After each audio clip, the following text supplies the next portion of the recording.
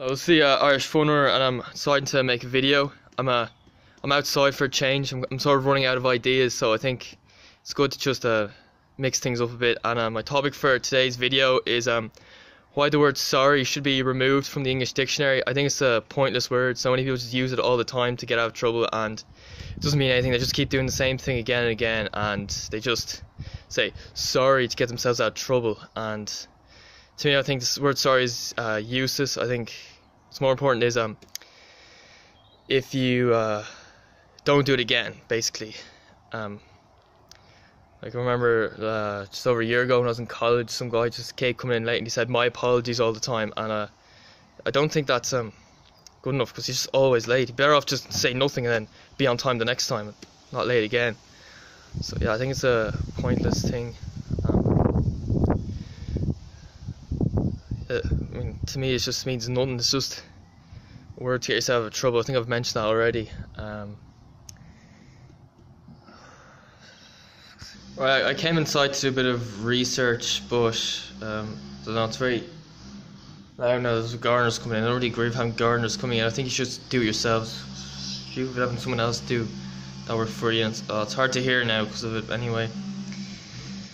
Yeah, we're taught to say sorry a lot, and it seems to be a word to get out of trouble. I said that before, but yeah, like, it's almost like we're trained to just say sorry whenever, to dodge the bullet, if you like, get in less trouble. I think that's just ridiculous.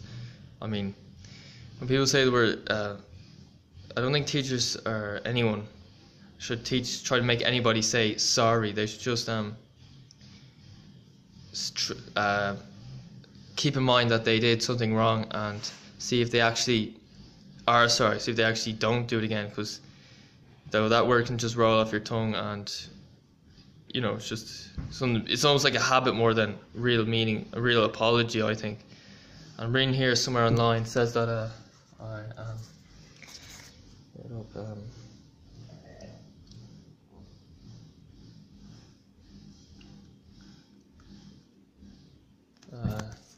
here we go. I'm not sure if you can see that. It says saying sorry refusing to say sorry can be good for your self-esteem, and it's almost like a guilt thing. You say sorry as a form of guilt, but try to read more now. I've just read some more, and here it says when you're saying sorry, it means that you're admitting fault, but you're not concerned with the lasting damage. It's like, you're sorry, but I don't really care much about it, just get over it. Saying I apologize is more of a proper apology than just sorry. And I've done some reading online saying that the way it's presented also means something, but at the same time you can still make it a lie. If you say I'm sorry and you try to sound all sincere about it, but you actually do it again in the future, then really it's just a lie, really. So I don't really think it's about how you say it. I think it's just about not doing it again. If you say I'm sorry and it just sounds like you don't mean it, but you do mean it, and you don't do it again, or even try to make up for it in some way, I think that's the thing to do. I'm reading some more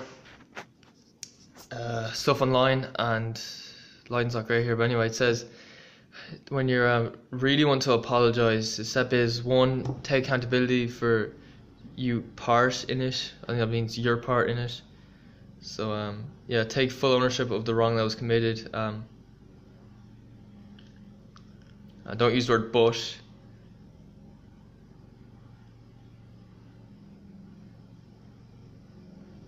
Yeah, I see that there. Oh, I'm sorry, but that just doesn't work. That's not real apology. And acknowledge the hurt you caused. Yeah, say, you know, I know I hurt you. I apologize, because that means it means something. You should make it seem sincere, but you know, you have to back that up in the future with actions, I think. Explain how you feel and how you imagine that when they felt when it happened. Yeah, yesterday when I made a sarcastic comment about work ethic, I was wrong. Yeah, something like that. But despite all this, I'd say the number one thing is just back it up. Yeah, I've already mentioned this. I'm repeating myself because I know it's just hard to come up with all the new stuff and not repeat yourself. You know, you have to dig into different topics. Can't be doing the same thing all the time. That's what I'm trying to do as a YouTuber. I'm trying to come up with new ideas. And yeah, yesterday I made a funny video. You might have seen it. I tried to make this type of video on how the word sorry is useless, and it was me I was just thinking about this when I was in bed. I woke up and I tried to make the video, but I was just too tired and too relaxed. I think, yeah, it's good to be relaxed, but in a YouTube video, but you know, there's an extent you can't go over. If you're so relaxed that you're just not alert, or you just feel slow and lazy, then that's too relaxed.